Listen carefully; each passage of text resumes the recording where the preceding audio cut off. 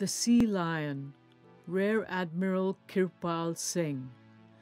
6 lessons from a life of adventure, courage, and inspiration.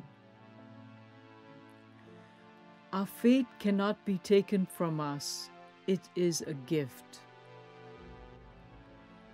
Across the ages, our best loved stories are tales of adventure and the heroic deeds of courageous men and women, or stories that have many twists and turns, proving that truth is indeed stranger than fiction, or stories of love, of tragedy, and of rebirth.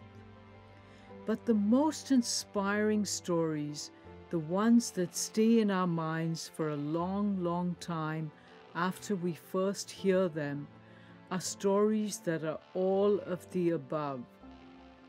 This is one of them, the story of a man who lived a life of adventure, courage, and inspiration, a man who faced extreme danger and dreamed of trying to help build his country, a man whose life story was scripted against the larger canvas of history, a man called Kirpal Singh, who is 93 years old today. Today, you will hear his story. You will get a glimpse of what made young Kirpal the indomitable sea lion.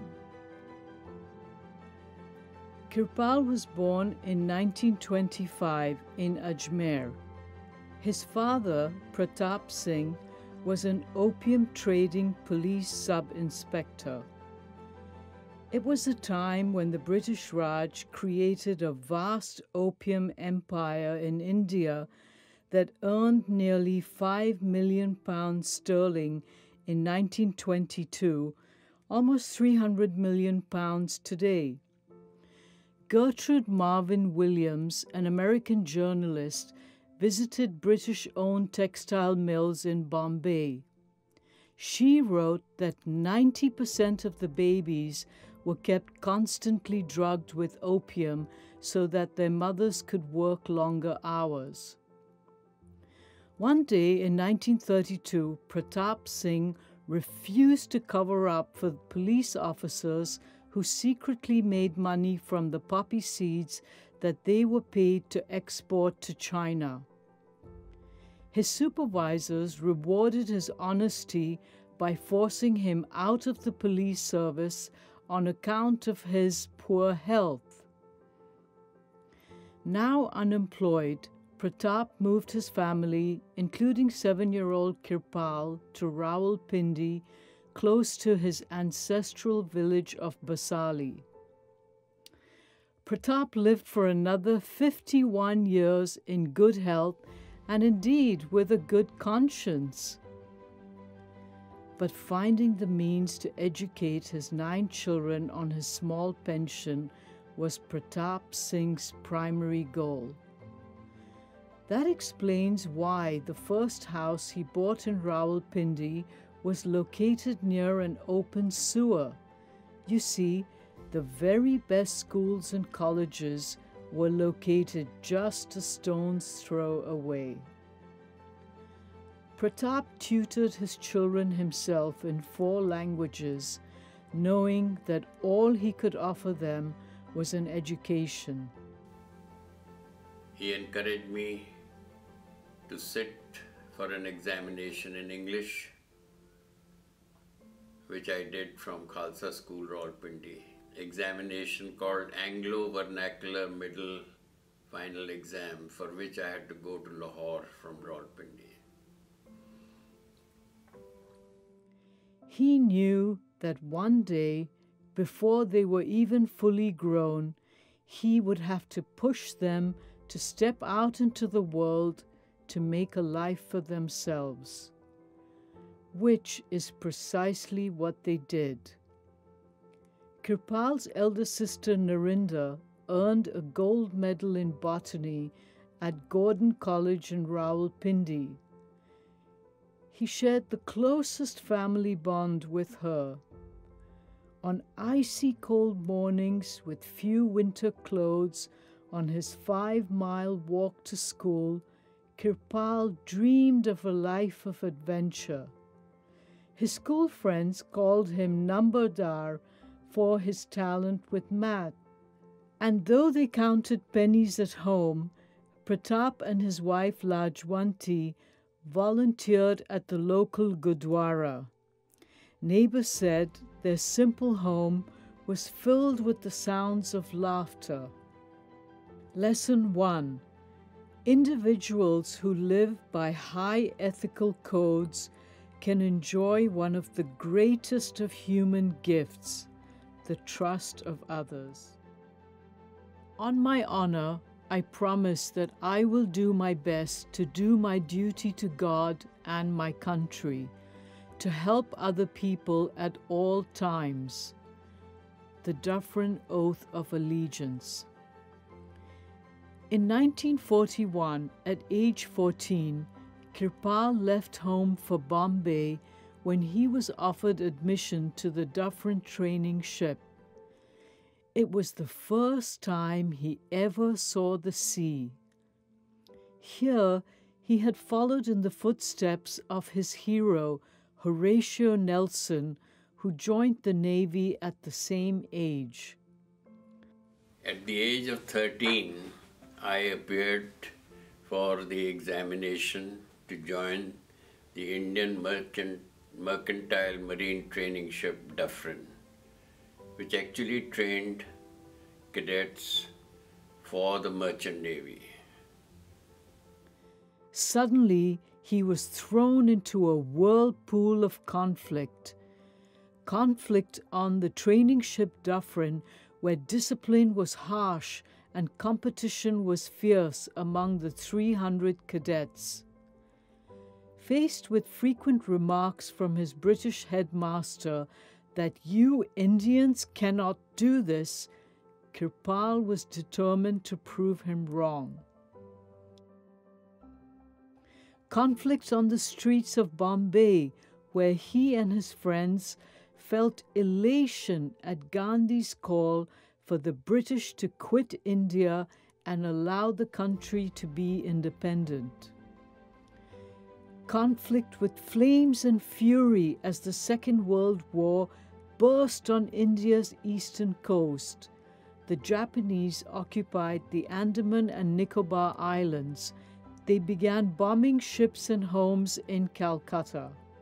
Facing heavy losses of lives on their ships, as many as 4,000 people died on the converted troop ship Lancastria.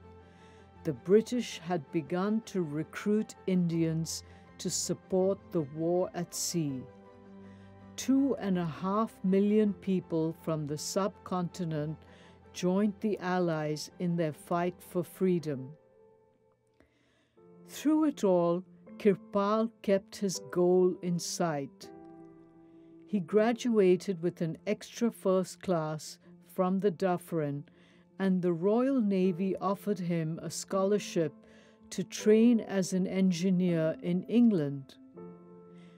But to their amazement, he politely refused their offer. "Sir," he said, "if I became an engineer and gave up the executive branch, I could never reach the highest rank and command a ship." Soon, he was offered a position at the Royal Naval College in Dartmouth as an executive officer. Lesson 2. Aim as high as you can.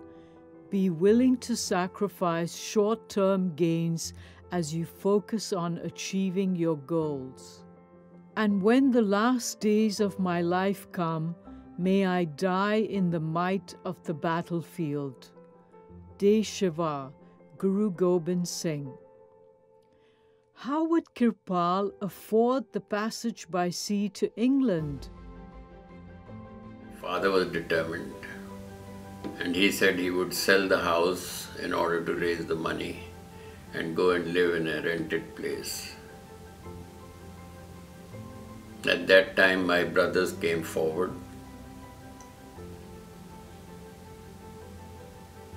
put together the money that was needed, and I was able to go to England for my training.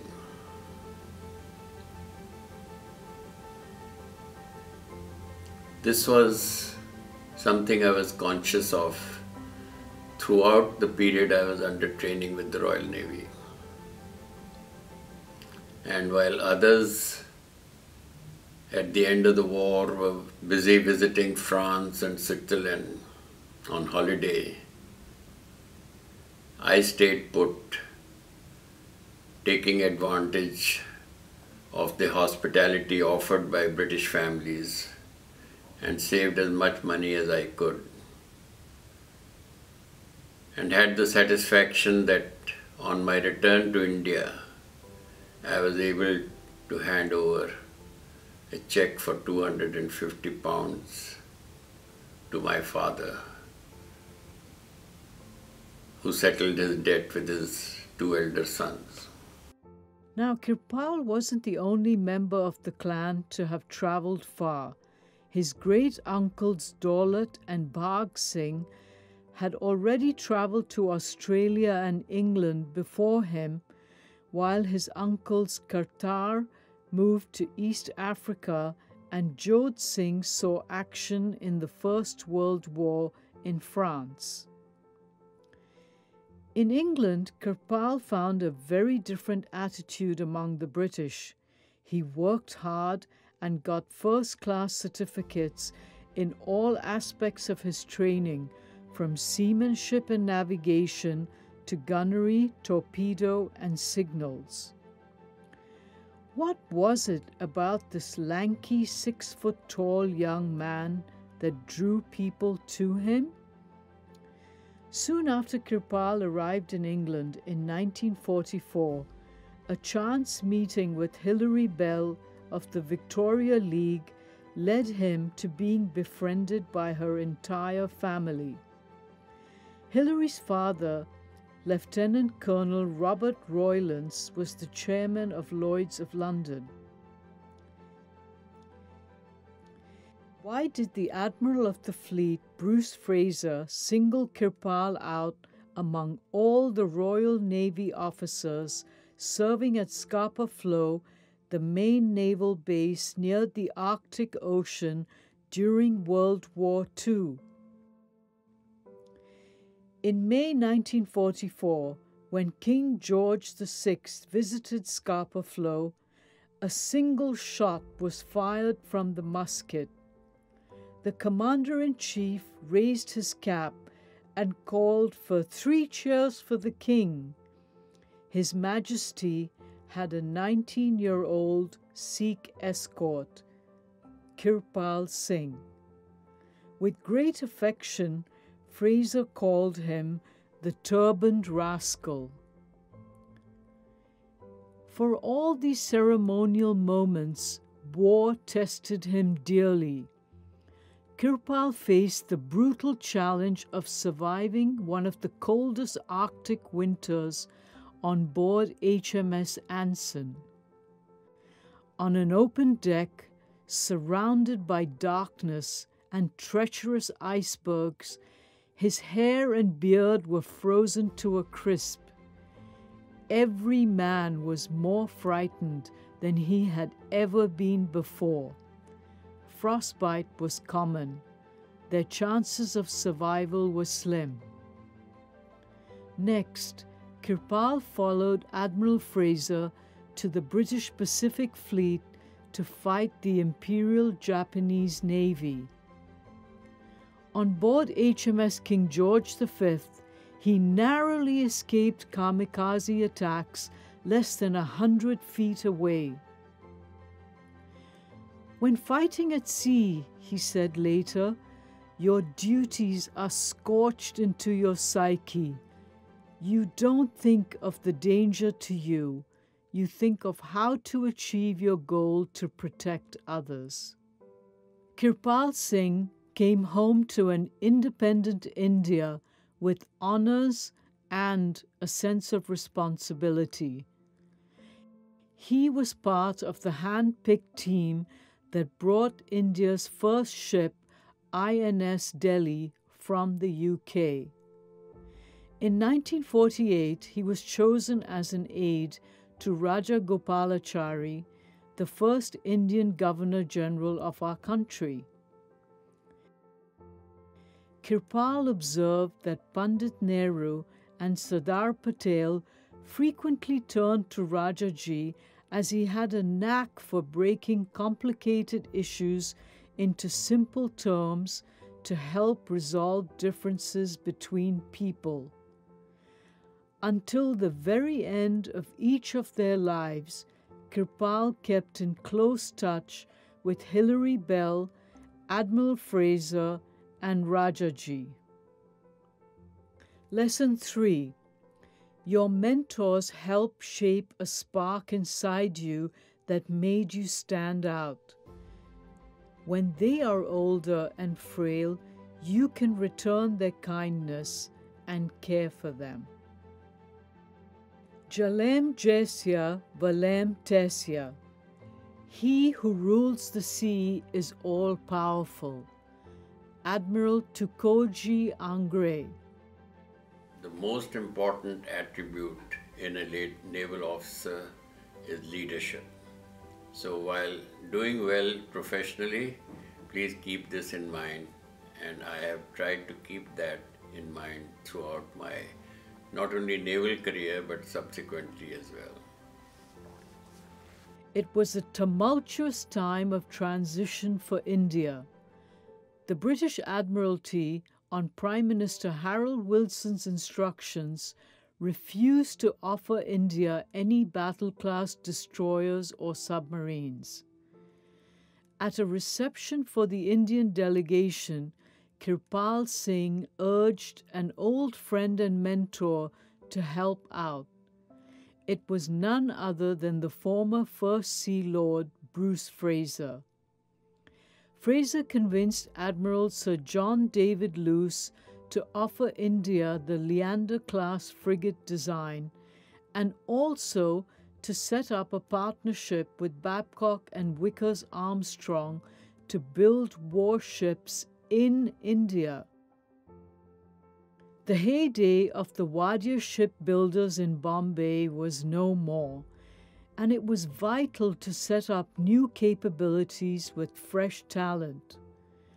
Mazagon docks needed trained naval officers and dock workers. With the new agreement in place, promising recruits were sent to England for training. When Kirpal took over as the Indian Navy's Chief of Personnel, he recruited marine and electrical engineers as well as naval architects from the then newly established Indian Institutes of Technology. It was his initiative and foresight that led to the inauguration of the Naval Academy near Cochin, where personnel were trained in the complex art of managing submarines. You see, like his father before him, Kirpal was acutely aware of the importance of learning, of being trained with the best skills required for the job at hand, of empowering through self-reliance and responsibility. Thanks to contributions like Kirpal Singh's and others, the Indian Navy was able to begin to build its own nuclear submarines, a far cry from the days of relying on used British ships. Lesson 4. India is the only country with an ocean named after it. Explore the world with an open mind. Bring back the best knowledge that you find elsewhere to build your country. The way he dressed, the way he conducted himself, the way he spoke, it was very much an officer. You could see from the way he spoke, the way he dealt with people, and there was no doubt in my mind that this was certainly an upcoming man and would be a very good person to serve with one day. In 1952, the young officer fell in love and married Manjeet, the lovely and gifted daughter of Uttam Singh Dugal. Her father, a reputed entrepreneur who built some of the country's earliest steel mills and refineries, told her, "Of all the eligible Sikh men I have identified, Kirpal's pockets are the emptiest, but he has the best character of them all." That he was very upright and very clear thinking. He had a goal in life which my father thought that he would fulfill. And he really said he will keep you happy. And as I said earlier, that those words mean so much to me, because we in another 2 days' time will be completing 60 years of married life. In 1955, Kirpal was asked to escort Nikita Khrushchev and Nikolai Bulganin on a 3-week tour of India. Did his wife mind? On the contrary, Manjeet has always been his constant companion and supporter. Whether it was his sister Narinder, his mentor Hilary, or his wife Manjeet, Kirpal drew strength from the women who believed in him. Lesson 5. Honor the women in your life. They are the steady beacons of light that you can turn to when you face the stormy, changing tides of life. His career surged on as Kirpal was appointed to captain the famous aircraft carrier INS Vikrant. Finally, his childhood dream had come true. Even in peacetime, Kirpal was vigilant. As captain, he supervised complex repair operations to ensure the ship would be battle-ready. It was this battle readiness that enabled INS Vikrant to play a key role in the 1971 war with Pakistan. And then came an unexpected storm. Not one, but two. In 1973, a few sailors went on a hunger strike on a ship to protest the strict disciplinary action by the captain. In the same year, while trying to rescue a merchant ship in distress off the coast of Porbandar, the captain of another frigate ran the ship aground. Kirpal stepped in to help. As the senior officer, he shouldered the blame for both incidents. He paid a heavy price. Sometimes a leader has to face consequences which may not be of his own making. It happened in my case. I had to face the consequences of my Chief of Naval Staff wanting to protect his friends in the Navy and decided that I should be sacrificed. I chose not to fight that and not to resort to legal action, but decided to call it a day as far as the Indian Navy was concerned. On that day, when as a rear admiral, I would have normally retired, I took my retirement at the age of 51 and a half. I did not know at that time what the future held for me. His life so far had not prepared him for setbacks. After trying unsuccessfully to clear his name during the years of the emergency, Kirpal gave up. He decided it was time to leave the Navy and make room for new leaders. But he never forgot his mission, the mission to which he had dedicated his life, helping to build the Indian Navy. Indeed, Kirpal's commitment to his country was far from over. In 1979, he formed Dolphin Offshore to bring pioneering deep-sea technology to Bombay High in partnership with a company based in New Orleans.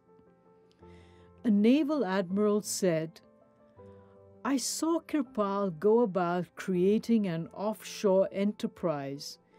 Even though he had no prior knowledge or expertise of offshore oil exploration, with hard work and his abilities, he made his company's name well known around the world." In 1994, Dolphin Offshore launched a successful IPO with the help of none other than Manjeet, his first officer, his best mate for life. Lesson 6. Be resilient. When all the doors seem closed and you cannot see a clear path ahead, force yourself to rise up again. Through all the dark days, the unfairness and the despair, Manjeet and Kirpal weathered every storm together. So what I learned was that to live in a cruel world affects every person. So to be calm, to be serene, is the order of the day. Married for 60 years, they have emerged with their love for humanity intact, as well as their desire to serve their country and its people. Today, Manjeet and Kirpal provide scholarships for the children of sailors with the Indian Navy. One of their scholarship students wants to be India's first astronaut to walk on the moon.